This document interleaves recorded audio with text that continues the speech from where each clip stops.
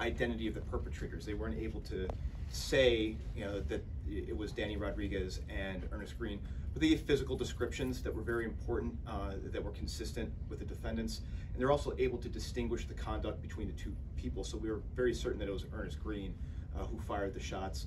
It was also very important for the jury to kind of vicariously experience that horrible evening. You know, they're sitting here watching the girls in the immediate aftermath on body camera, and they're also hearing firsthand the horror of what they experienced. So it was very important, just not just from the proof, but so that the jury understands this is a real thing that happened. It's kind of hard to wrap your mind around something so horrifying, but this was a real thing that happened to real people.